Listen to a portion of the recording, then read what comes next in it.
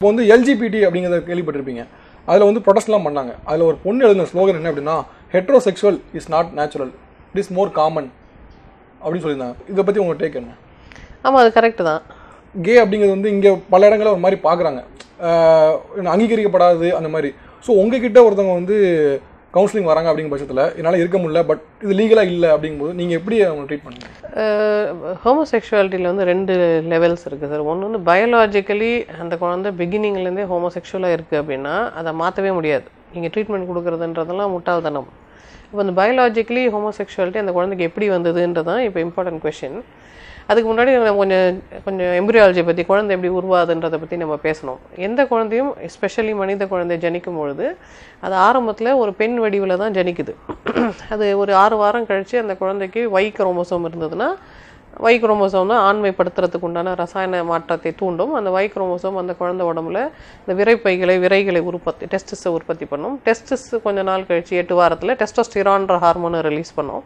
இந்த டெஸ்டோஸ்டிரான்ற ஹார்மோன் தான் இந்த குழந்தையோட உடம்பு ஃபுல்லாக பரவி மூளை, உடல், தோல் எல்லா பாகங்களையும், பிற பொறுப்புகள் எல்லா பாகங்களையும் மேஸ்குலனைஸ் ஆண்மைப்படுத்தும். சப்போஸ் அந்த குழந்தைக்கு ஆண்மைப்படுத்துதல் படலம் வந்து அறகுறையாக ஆயிடுச்சுன்னு வச்சுக்கோங்களேன், பிரெயினில் சில பார்ட்ஸில் அந்த குழந்தைக்கு வந்து மேஸ்குலனைசேஷன் ஆலைன்னா பிரெயின் டிஃபால்ட்டாக இருக்கிற அந்த ஃபீமேல் டிசைனில் இருக்கும், பாடி மட்டும் மேலாக இருக்கும். அப்போ அந்த குழந்தை வயசுக்கு வந்த பிறகு யாரை பார்த்து ஆசைப்படும்? ஆணை பார்த்து தான் ஆசைப்படும். அப்போ அந்த குழந்தையோட தப்பு இல்லை. அந்த குழந்தை கர்ப்பப்பையில் இருக்கும்போது ஃபார் சம் ரீசன், ஒரு மியூட்டேஷனாக, ஒரு வைரஸாக, இல்லை ஏற்கனவே அந்த கர்ப்பப்பையில் இருந்த ஆண் குழந்தையோட ஜெனட்டிக் வார்ஃபேராக, இதெல்லாம் ரிசர்ச் நடந்துட்டுருக்கு. பட் ஃபார் சம் இன்னைக்கு வரைக்கும் அன்னோன் ரீசன்னால இந்த குழந்தை வந்து ஆண்மைப்படுத்தப்படலை. அப்போது இந்த குழந்தையை நம்ம 2 விதம் இருக்குது. ஒன்று வந்து அந்த குழந்தை நான் 100% பொம்பளை, என் உடம்புல இருக்கிற இந்த ஆணோட இந்த பாகம் எனக்கு பிடிக்கல, இந்த சன்னத்தை நான் ரிமூவ் பண்ணி நான் மறுபடியும் பொம்பளை ஆகிப்பேன்னு சொல்லுறது ஒன்று. இல்லை இந்த பாடி இருக்கட்டும், ஆனால் நான் ஆணோட இருந்துக்கிறேன், நான் ஃபுல்லாக என்னை ஃபீமேல் ஆக்கிக்கணும்னு ட்ரை பண்ணேன், வாட் எவர் ஐ ஹேவ், இதை வச்சு என்ன வாழ்க்கை வாழ முடியுமோ நான் வாழ்ந்துக்கிறேன்னு சொல்லுவது 2 லெவல்ஸ். ஒன்று வந்து ஜெண்டர் ஐடென்டிட்டி சொல்லி அவங்க ஆணாக இருக்கிறத விரும்பாமல் பெண் உடலுக்கு மாறுறது. அப்போ தான் நம்ம அந்த டிரான்ஸ்செக்சுவல் அதை பற்றி பேசுகிறோம். Otherwise it is that he is just a homosexual கை. அவருக்கு ஆண்களோடு இருக்க பிடிக்கும், ஆண் மேலே அவருக்கு ஆசை வருது, கவர்ச்சி வருது. ஸோ இது வந்து மூளையில் இருக்கிற மாற்றத்தினால வந்து ஓரின சேர்க்கைனா அதை நம்ம மதித்து ஏதோ காரணத்துக்காக இயற்கையில் எப்படி இருக்குது, இட்ஸ் ஓகே, அவங்க வாழ்க்கையை அவங்க வாழ்ந்துக்கிறாங்க, நம்ம அவங்களை தடை பண்ண வேண்டாம்னு விடுறது தான் நாகரிகம். நீங்கள் என்ன மாதிரி ஏன்டா இல்லைன்னு கேட்குறது நாகரிகம் இல்லை. எல்லா தடவையும் எல்லாரும் ஒரே மாதிரி இருக்கணும்னு அவசியம் இல்லை.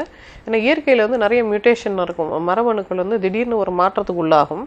அந்த மரபணு மாற்றம் அந்த மனிதருக்கு, அவர் குடும்பத்துக்கு, அவர் சமுதாயத்துக்கு பயனுள்ளதாக இருந்தால் அந்த மாற்றம் நல்லதே. ஆனால் அது நல்லதா, பயனுள்ளதா இருக்காதான்றது முடிவு செய்ய வேண்டியது யார்? நமக்கு எப்படி தெரியும் அதில் என்ன பயன் வரப்போகுதுன்னு?